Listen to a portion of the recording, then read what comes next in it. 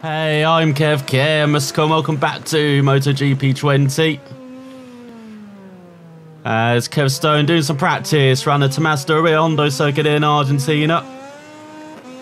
As you can see, he's doing the distance analysis. And why am I showing you practice once again? Well, big patch has come out. It's done a few things. It's updated deliveries for the 2020 for the MotoGP class, improved the physics for the MotoGP class. But more importantly for us, Panic's fixed the anti-wheelie issue. So we'll see how it goes around it. We'll just do that. And see if it has. This is a pretty slow first sector. So far so good.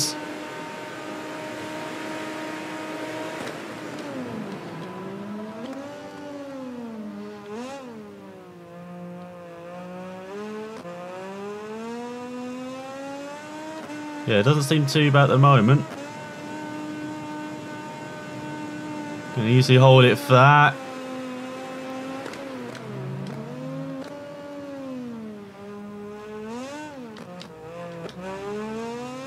Not great coming out of corners though, are we?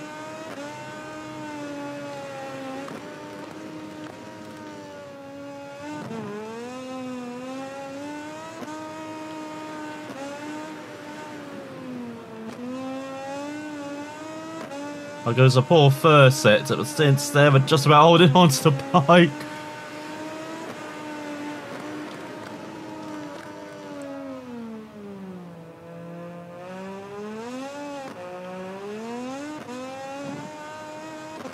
Oh, he just failed, but no really issues. At least it didn't look like we had any really issues, so we were a couple of tenths slower than the threshold, but that's good to see. We might actually be alright round here. So you saw, apart from the first sector, we were competitive in all the other sectors, so that's looking good. Hopefully full practice to make it through the qualifying too. So at the top is Bezzecchi ahead of teammate Marini. Sky Racing Team VR46 starting off the season with a bang, but look at Stone back on form in third. So the anti-wheelie fix definitely works. But go for that. We might actually enjoy Moto 2 now. Also, for some reason, the patch notes are different on the website, the MotoGP 20 website, to Steam. So some of the changes I don't add, for some reason on the website they say it's just MotoGP specific, but on Steam they say it could apply to everything, like bigger vibration feeling as well. And if I actually take a look at the website as well, I believe there are other fixes they mention. So the updated fixes for MotoGP class, but it says just physics updates in general on the Steam website too, especially like the feedback under the braking and yeah, just the way the bike behaves. So I don't understand if that's come to Moto 2, but the bike feels exactly the same as it did in Austin, apart from of course the anti-wheelie issue. I wish it was fixed before Austin, but fortunately just have to put up that race. So we've got Nakashima in fourth, Schwarzer in fifth, Della Portia, Gardner, Baldassari, Lowe's, Baschini, Luti, Bulliger, Ben Snyder, and Navarro. So Stone the best speed up by a country mile ahead of DJ Antonio and Canet as well, and Serin. So joining the top three in qualifying too. It'll be Fernandez, Canet, Andy, and Kazma as well. So here goes Stone's for is qualifying up.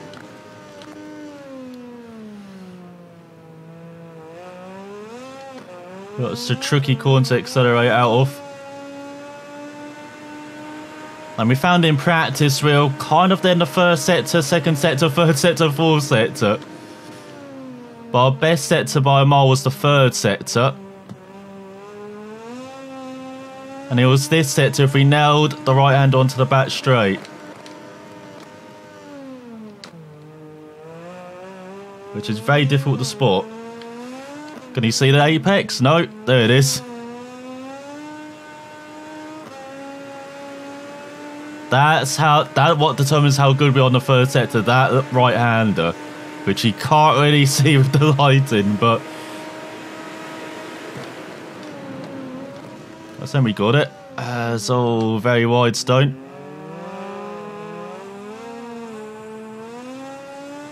There's the Estrella Galizia. They rub paint work. What are you doing, Estrella Galizia? Gonna have to back off. I have no idea what that bike is doing. So we go, take 2. Hopefully that's not a destroy glitzer bike in front. Doesn't look like it. As we start beginning the lap then. So we got 2 possible laps here if we need it.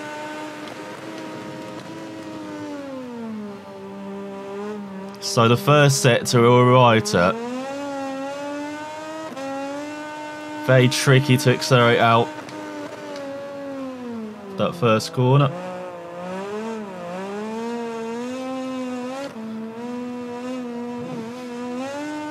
There you go, definitely nailed the apex there.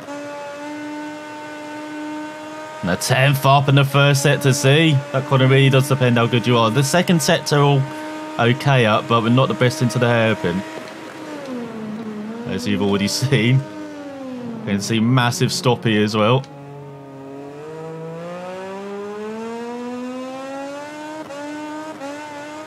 They just don't build the revs up enough when you change gears, so we drop the revs too much there. But this is our sector, this third sector.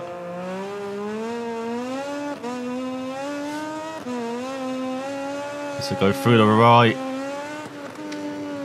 And then down just the 4th gear here, because you still get a bit of a wheelie over that rise. You have it in 3rd, and look at that, half a second up. As Berger sets a 40.2 times, much quicker than practice, aren't they?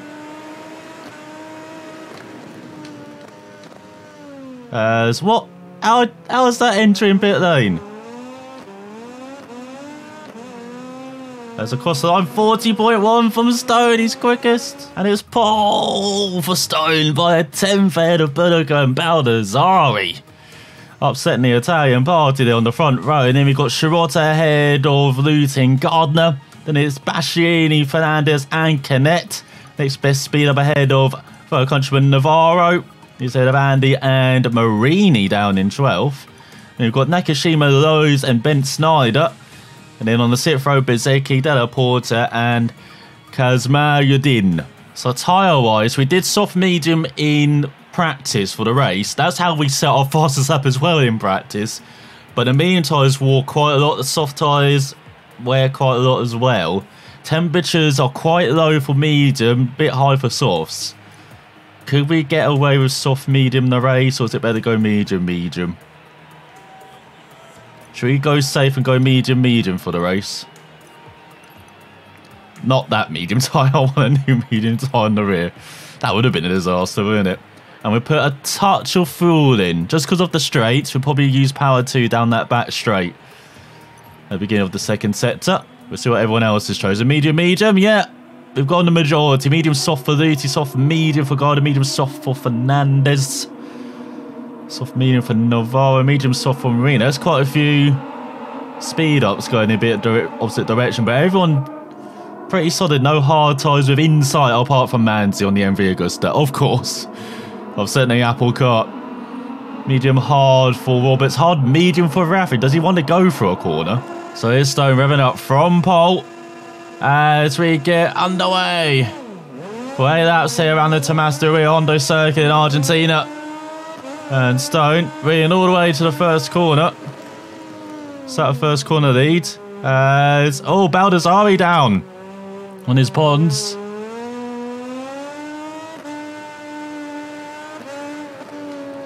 Stone just holds on at the front.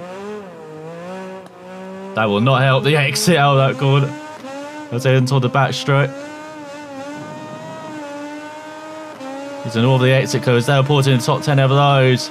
Shorter David, Ben Snide on that NTS flying as Remy Gardner's coming. For the lead is the Australian.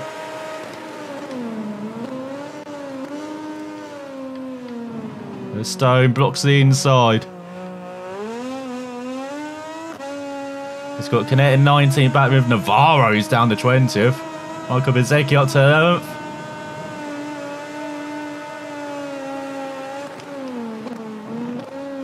It's all Stone. Don't need to keep stopping, mate.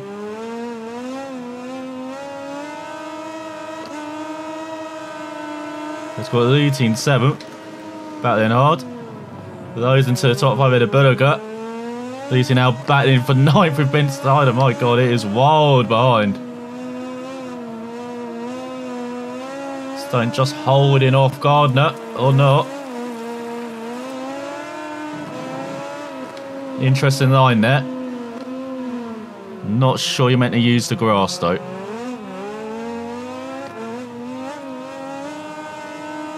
As it's Marini leading, Gardner behind. We've got those, and we've got the... Is that the Malaysian in the top 5? It's all shorter down. Oh, Marcel. Copying what he did in Qatar, and Verge's down as well. On his Petronas Spiritor. Or Sprinter. And no, Bo does not know. He's down as well. On his NTS. After such a magical start. And so it's half a second behind, the second to Marini in front. Stone in second, though. There's Bezecchi back with Dixon. Over 8th.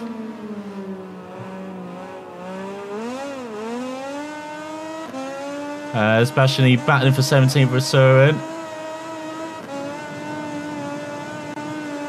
There's all those right in the tail, Stone. Oh, bit wide. Oh no, 2 sideways. There goes the Mark VDS. Stone trying to fight back though against the Brit. Yeah, you can still abuse this. He's got his fellow bit Dixon battling for 7th. Superb from Jake. Of course, he battling with Baldassari. With 26th, not what the Moto2 veterans want to be doing.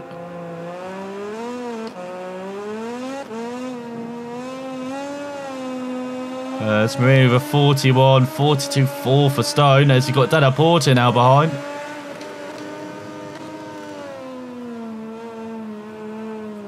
So on to his 3rd lap. So Stone needs to speed it up a bit.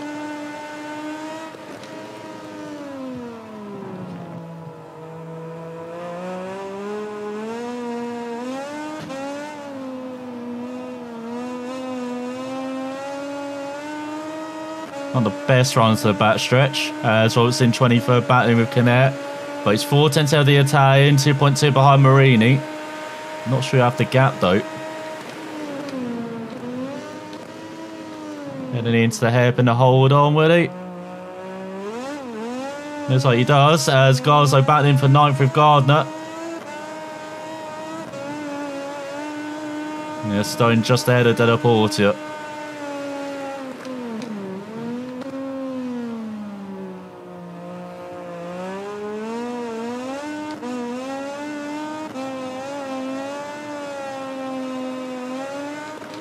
Trying to fight through the field, back for 27th of Corsi.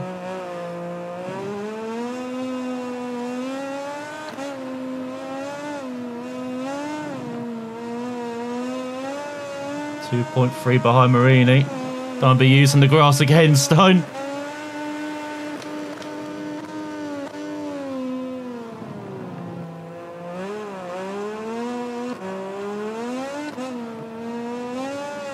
So the final corner, 41.6. It's better, but still way off the pace. And Marini's setting. There's all Gardner down. Oh, there's Della Porter alongside Stone, 2 Moto3 champions. There's Jorge Martin down. And Dixon into the top 5, battling with those. There's all Jorge Navarro down. They're Stone a 10th ahead of Fernandez, but he's getting the toe from Della Porter. That might save him.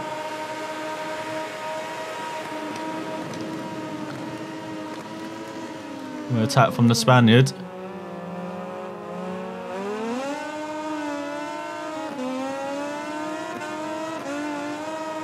There's now Dixon up to 4th ahead of Fernandez. He's having some race. The former British Superbike front runner.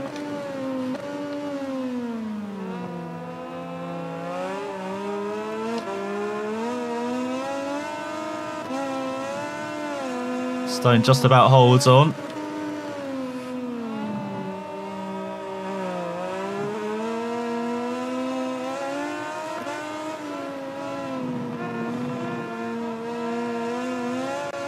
You see Stone keeping up with Della Porter, so it's a tie in 1-2, and then we've got the Canadian third.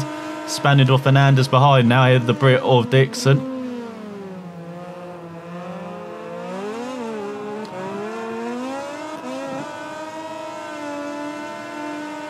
As we get into the second half of the race, you've got the Malaysian round at the top 10 behind Nakashima now. For Stone, it's still a podium place. There's Ballantyne 21st batting with Ramirez.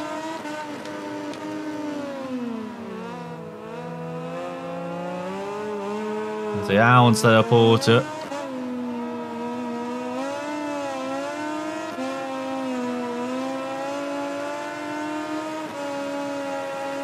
Puts it upper levels. Once again, Fernandez right in his tail.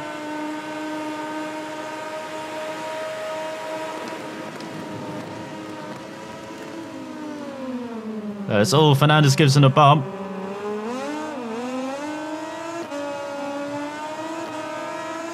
Spaniard already had enough. The Stone holding on just ahead.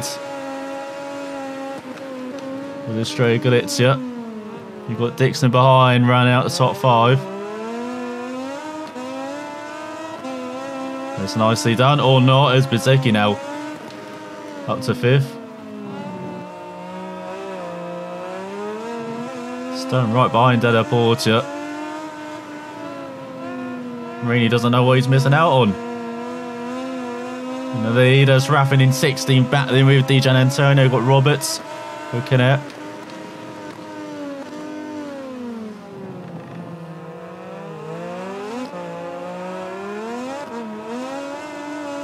We have a 41 flat, 41-2 from Stone, so they're speeding up now in this chasing pack.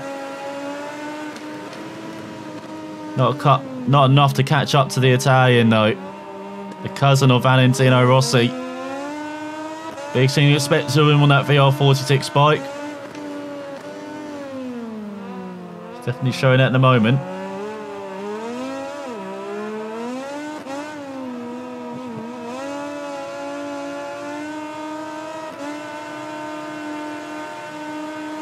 Stone goes down the back stretch. Half's in behind Della Porter, but 3 turns to Fernandez, so a bit of a bigger gap for once.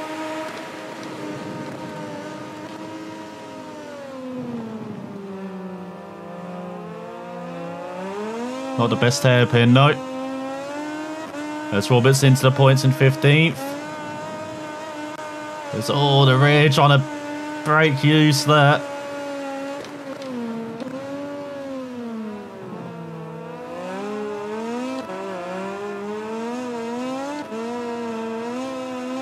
As now Bezecchi up to 4th ahead of Fernandez.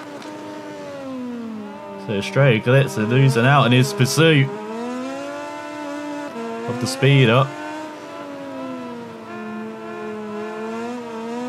Catching back up the Della Porter, 4 tenths behind the Italian.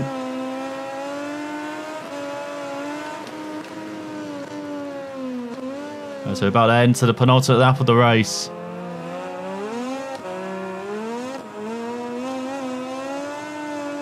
Over 40.5. No one's going to take the victory away from the Italian.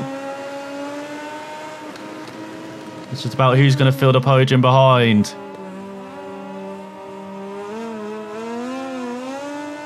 Smashing into 14th ahead of Roberts.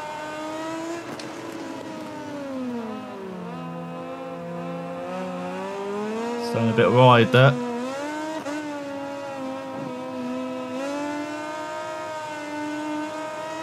Nicely onto the back stretch. 2 tenths ahead of Bezecchi. 3/4 second behind Della Porter. So we can hear the Italian go alongside Stone now.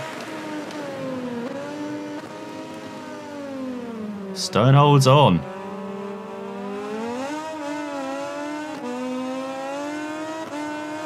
As Fernandez back ahead of Bezecchi. 8 tenths to gap to Della Porter in front.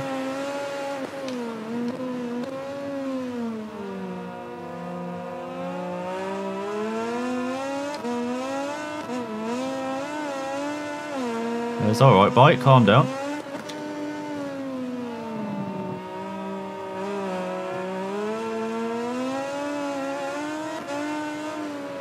There's 6 tenths. The gap in front. Just around 4 tenths behind.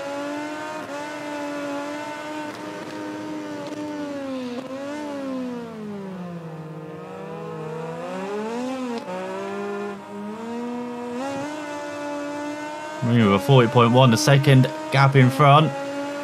As Stone was the leader, remember, in Qatar. Lost it all in the final out, lost 5 places.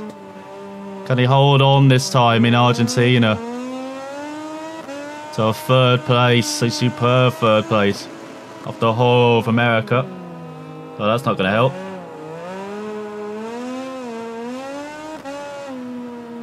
As all slows down behind.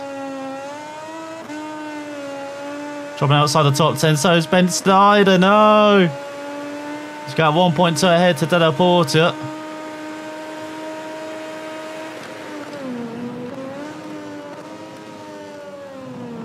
Stone holds that inside. Spaldassari up to 18th ahead of Ramirez. That's why I rev the bike, losing it a lot. Not sure if he got hit or if the tyres are really just gone on this bike.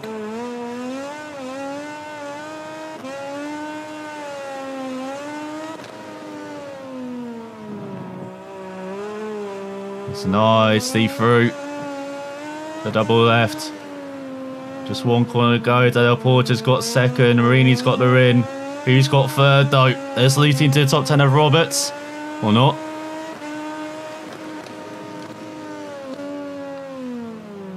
Stone, nice hit in the apex. And for the final corner, it's his first podium in Moto2.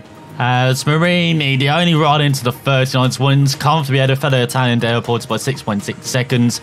A superb podium for the Italian, ahead of Stone with his first podium on the speed, and just his 3rd race at Moto2 level. 1.3 behind the Italian, and just 2 tenths ahead of Bezzecchi.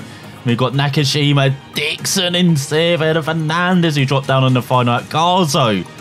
And then we've got, the Indonesian in 9th. And then Roberts rounds out the top 10 ahead of Canet, Luti, Del G, Gian Antonio Ioio. Perfectly said. Then Corsi on the MV Augusto, 14th ahead of Bastianini. Baldassari misses out on points, so does Ben Snyder, Ramirez, Berger from the front row. Raffin in 20th as well. He's got Chancellor in 25th and quite a few retirements. Lowe's, Gardner, Martin, Navarro, Shirota and Verge. So in the championship, Marini leads by 4 points ahead of Bezzecchi. And then we've got Gardner down to 3rd.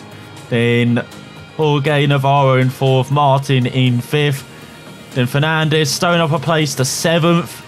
As he's 4 points ahead of the biggest winner. Della Porta up 12 places to 8th. Ahead of Gian Antonio and Nakashima. Dixon up 10 places as well to 12th. Up 9 is Andy.